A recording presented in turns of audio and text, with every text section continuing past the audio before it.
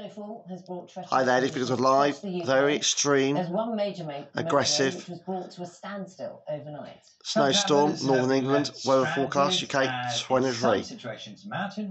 Times down there. The date today is the 10th of March 2023. Place across parts of England and North Wales. They'll do so until this afternoon, as Simon Jones reports. So these are the current scenes on the M62 towards... This is very serious weather forecast video for you today. On the 10th of March, This is not where Friday. you want to be in the early hours on a freezing cold night. Stuck on the M62 in Greater Manchester.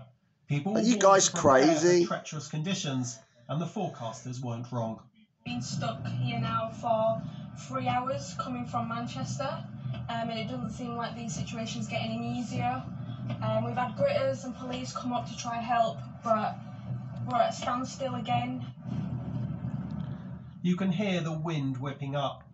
In Wakefield overnight, the snow has been continuing to fall, adding to what's already lying on the ground. We may be in meteorological spring, but in places it's been looking... we got back another hour. The worst affected areas could now see up to 40 centimetres of snow, accompanied by winds of 50 miles an hour, leading to blizzard conditions and significant disruption. Much of the UK remains under yellow weather warnings for snow, ice or strong winds, with roads and railways likely to be affected. But overnight, 3 areas were under the more severe amber warnings, with the possibility of power cuts and rural communities getting cut off. In Northern Ireland, affected by those warnings, actually getting into your car might prove tricky, while in Oldham, the gritters have been out in force. We've been out gritting since midnight, as well as that we will be over the next 24 hours. This is what we plan for day to day, but yes, it puts a huge resource and a huge stress on staffing levels and day-to-day management. Rail passengers are being told to check before they set off. Great Northern and Merseyrail warning of problems. Nearly 300 schools were closed across Wales because the school grounds were too icy or staff couldn't get in. Many across the UK are expected to shut again today. Not that the children were complaining. Sledging 2 in Shetland. One farmer was feeding his sheep when he spotted a rare snow. Wow, tornado! No tornado. A night in the snow, the big incredible weather, Wales. More days. Simon Jones. There you go, guys. This is how bad the weather is across the UK at the moment. So let's see how it is this morning. Get the very latest from North Wales. Our correspondent Phil McCann is there. Wow, that's the motorway. This morning. First, though, let's speak to Mairead Smith, who's in the village of Ainley Top in West Yorkshire. And wow, that's where my great aunt lives. A few times this morning. Bring us beautiful. I hope she's all right. She's very old. At least on one of the carriageways, moving very somewhere slowly. in the 90s, I think.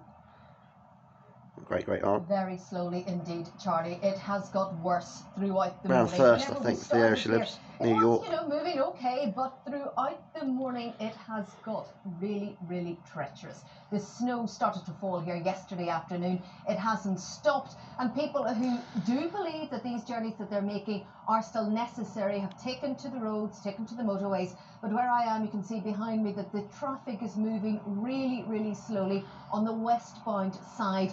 Police cars have just tried to get through, so there must be something just a little bit further on up there. There must be an accident with something, perhaps. Very few cars on that motorway, but this was an area that had big problems overnight. You know, we've been told by National Highways junctions 20 to 20. They were told not to travel. They did. People were stranded. How stupid are they?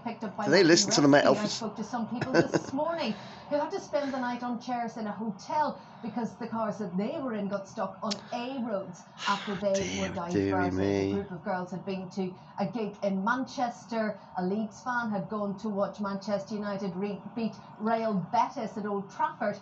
But none of them have got home, and that story will continue. The amber weather warning in place here until midday.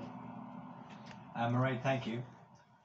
Let's take you to North Wales with Phil McCann, who's in Mould for us this morning. Okay, it feels like when we spoke to you in the last hour, the snow was coming down pretty heavily. It feels like that stopped, but I'm still not seeing many cars. It looks like people are being quite careful and mindful of the warnings. Yeah, it was coming down very heavily actually the last time I spoke to you. Just before this is tense snow, guys. This is tense. About 2 hours before that it was very heavy. It's let up quite a bit now, and there are, well, quite a few cars out and about. The all course line SSW up at 10 HP Airfield and down to 30 HP where the weather takes place.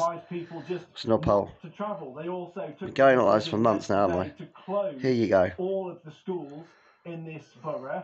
Yesterday there were around 300 schools across Wales, from here in the northeast of Wales all the way across to Gwynedd on the west coast and parts of South. Wow. As well. Schools in all those areas were closed yesterday. Just as I was driving here this morning, I live about 20 minutes away normally. It took me at least double that, and very difficult to drive on some of the more exposed parts of the routes that go across. It's darker up there, that's why. The roads in North Wales. So there are actually major routes that connect communities. And it's high ground, especially. Over the last couple of days, because they do have to traverse that kind of higher ground.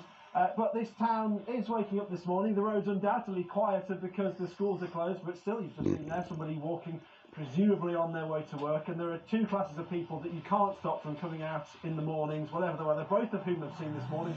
I've seen, some are going quite fast, I've seen quite a few dog walkers. 4x4. And a few moments ago, I even saw someone out for a jog. Phil, thanks so much. Very brave, very brave. As you heard from Mairead and from Phil, of course, there is a lot of disruption out there, and the advice is only travel if you absolutely need to. There are also plenty of you who love the snow. There'll be some children out there who are looking out the windows. I'm one of them.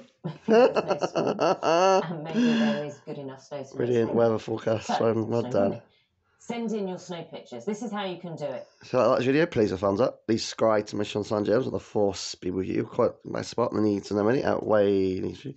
This is my friend Sparky and Jimbo on the ITF Friday feed on Surrey Hills Radio Station every Friday at 3 to 5 PM, and this is at 1500, 1700 PM, and listen to me on Irish every Sunday 9 to 12 PM with Matt and John on the Waking Radio Station show. I'm literally the best weatherman in the galaxy. I'm literally Houdini. I did forecast this weather well in advance over a week, even further back than that, like months ago, guys, in January. I hope that was really able to subscribe to Sean Sanjay as a weather forecast. Bye.